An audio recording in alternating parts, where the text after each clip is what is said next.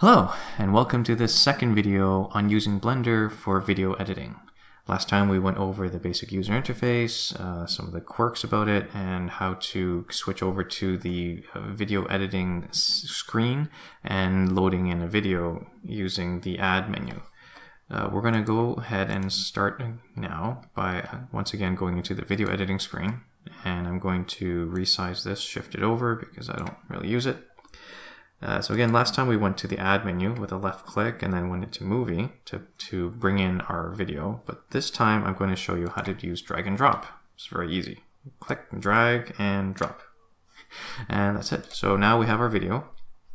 And now I want to turn your attention over to this pane on the right.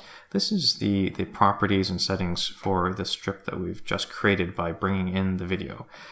If I scroll down here, we'll see some interesting things.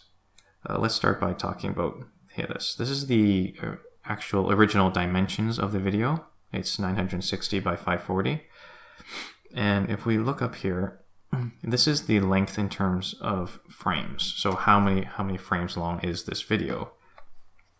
And based off of the current frame rate of the Blender project, the final length of this strip of this video is 30 seconds.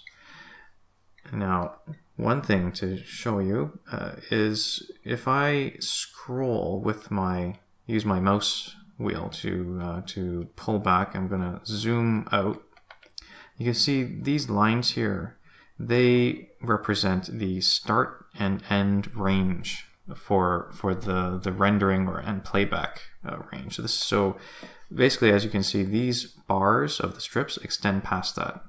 In other words, if we were to create our video now, if we were to try to render and create our output video, it would not be the entire video. It would just be, let me keep scrolling, zooming out. It would only be not even, what was that, a third of the full video length? But we can change that. Down here, we have our start and end ranges. So right now it's set to 1, the first frame in the sequencer, and then it stops at 250.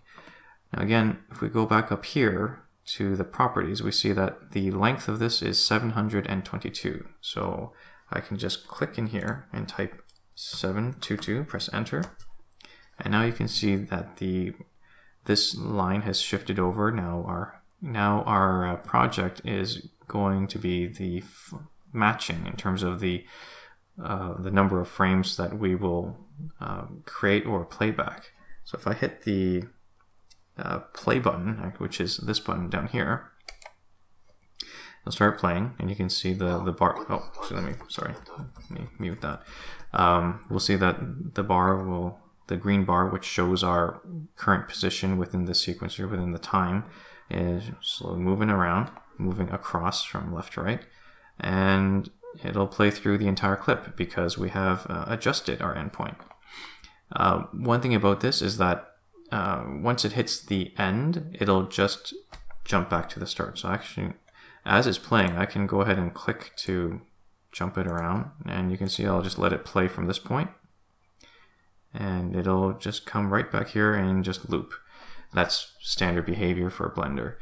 Now, how to stop it? You have a few options. There's this red X here, which is also duplicated here. You can press either of those and that'll stop playback.